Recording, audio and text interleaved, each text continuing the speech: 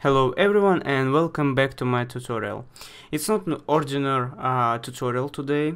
I will show you how to use the Toposurface, but it's not will be only one lesson. I think I will make the series of this lesson, like 5 lessons about Toposurface. So let's call it like ultimate urban super Toposurface tutorial. We will start from the scratch and from the basic things. So let's start. So as I said, we will start from some basic things. The first thing, where is the located Toposurface? You can find it on the ribbon menu here, the missing inside, and you will find it here like 3 some points activated now. So main thing and the most of the use architects, it's Toposurface, and I think this enough talking. I should show you what is that.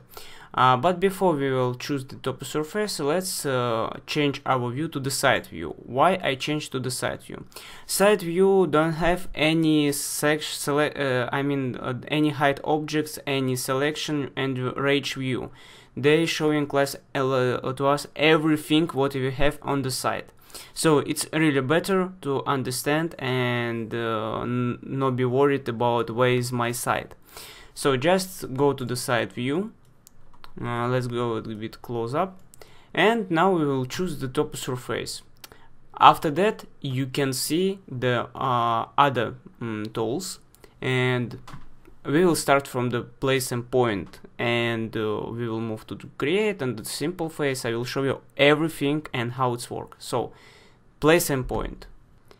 As you understand from the name of this tool, you just need the place your point, and you can do your surface like this. So you cannot clearly see what's going on. Now I will change the view to the constant colors and we can see what's going on. So what the settings have the place and point? The first thing, they have elevation, so I can make the like elevation maybe 10 meters from the our zero surface, our sea level. So as you see, I make the 10 meter this point and 10 meter here. Let's do like around 10 meters, and maybe I will do 15 here like this. So if I will select one of them, let's say I'll try to select that, for example this one, we can see our elevation level like 15 meters, and I will select that one, here the 0. Of course we can change it. For example, I will select this one and I will change it to 12 meters, for example, and I'll say OK. So you not understand now anything because we have only lines and like Nico, what's going on. So let's go in 3D and we will check what's going on. And as you see, we get some really strange thing. It looks like cup. Let's change this one, that points. I just select all of these points, and I'll change it like 20 meters maybe. Let's make 20 meters, and now it looks like mount. Why not? So let's go back to the side. I will put some more points. I want more points on the 0 level, and I'll do it like around, so something like this. Why not? Just to show you how everything works. So we will go to 3D, and as you see, we get our site. Why not? So, and now we will check the other tools. This is create from import. For example, you can import from DWG, or you can import from the other files, CAD files. So, but I will use the SketchUp. Most of you sometimes doing not only site and SketchUp, or doing the buildings in SketchUp and everything else.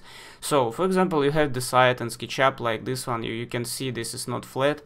And let's say import. Just select this object, go to the file, 3D export, only 3D export, and export it as DWG. I will just resave it. Yes, you want to change it, yes, why not? And let's go back to our Revit file, and now I will choose the other tool, create from the import, and I will choose the select import instance. Revit asking me about the elements. Oh, that, yeah, I don't have any elements now inside. It's okay, we will go to the insert. After that, import the CAD. This is my folder path, and I will choose that one, and I will say okay. Just few seconds.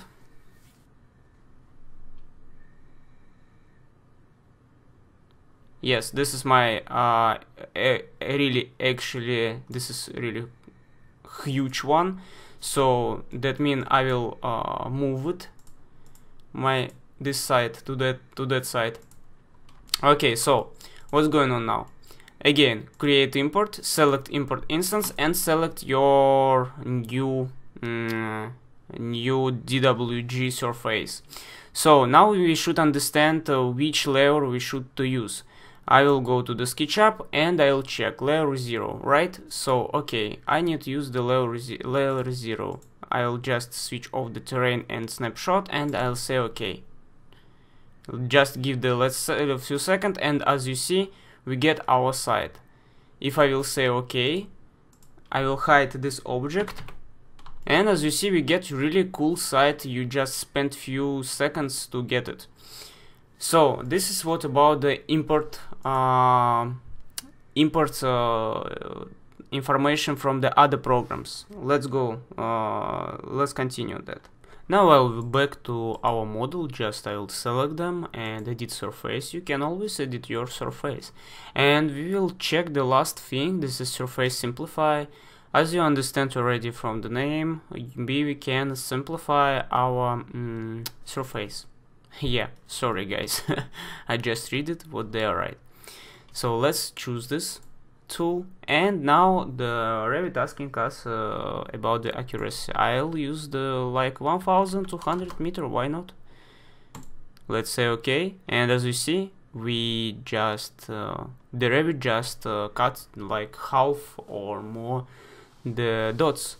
So if you have the big surface, big Toposurface, it's really helpful because you don't need all these dots in this side. And as I said, I already introduced you half the tools about topography. But now we will go back to our ribbon menu. We already applied changes, and we will check the global settings.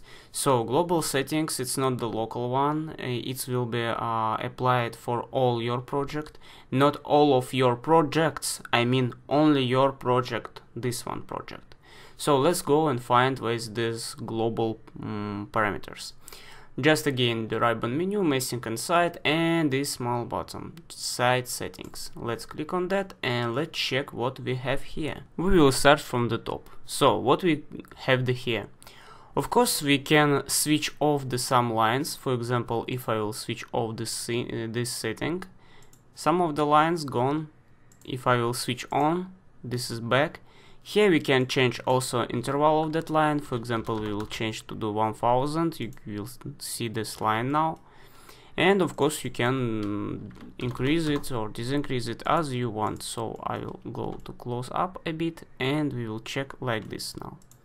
So this is better now, and I will go back to the global settings, and we will go, for example, to that side. So as you understand, the started, so from which level will start showing to us these lines. For example, maybe it will start from the 5 meter, why not? And as you see, this line's gone, but we will choose the 0. And the increment, it's very interesting setting, because this means about our line. So for example, I want a line each 500 millimeters, why not? So we get it. Maybe each 5 meter, why not? And you can change it, you get a bit smooth look surface. But we will leave on the 2000, I think. It's no, we are right, guys. We will leave on the 1000. Also in Revit you can change the range, the type, so we can change it to the single value. As you see, we get only the main one. This is that one, 5 meter. So this is each 5 meter, so we can understand it. But we will leave the multiply. It means subcategory plus the range type. So we can see the 5 meter and and 1 meter. I will change to this view. If you will see, because it's sometimes not work correctly, I will change to the you can see now. Sorry, it's a really bad scale, but you can see this is the main, this is range, and this is the sub line. And if I will go back, you will understand it. So I will change to the single. You can see only single now. And I will change the multiply. You can see on the multiply, I mean the single and subcategory. So let's go here. Here this is our cut material. So it means we can change to any material this surface. Let's gonna change to earth. Maybe I wanna change it, I don't know, maybe to grass. Why not? Let's find the grass. It's here. I will use this one, why not? And I'll say okay, apply. We cannot see anything. Oh, because I didn't apply it, sorry. Yes, it is. I apply, but I didn't change the type of view because I should change to realistic, and you can see we change it and now we have the grass. So I'll change back to the shaded one, and I'll go to the back to my global settings. So the elevation of porch base, you cannot see any value, I mean any height of the our site, because we should cut it. So let's create the let's go to the site, let's go to the view, and I'll create one section view. Let's make this section from here to here, and I'll make it not so big like this. And let's go to the view. I will hide my DW object because I don't need it. And as you see here, also we cannot see anything shaded one. Now we can see this is our value. This is 3 meter. Actually, we can see here more clearly. I will show you here. Let's go again back to the meshing, global settings, and now it's only 3 meter. Let's make it 10. Why not? 10 meters and apply. As you see, now it's 10 meters. I'll show you from the 0, and here approximately 10 meters. Yeah, because I cannot snap it. So that means you can, if your site so curvy, you can change here the elevation. You can even make like 1 meter, why not? Like 1 meter. Done. And you will get something like that. So I told you about the basic things already. Everything you can already create your own site. You can load it from the SketchUp or AutoCAD, who knows, maybe you wanna upload it from the other software, why not? Anyway, we will continue talking about the Toposurface soon. I will make like advanced Toposurface tools, and I will show you more complicated things in Revit, how you can create, how you can do it. Anyway guys, if you still watching me, thank you very much.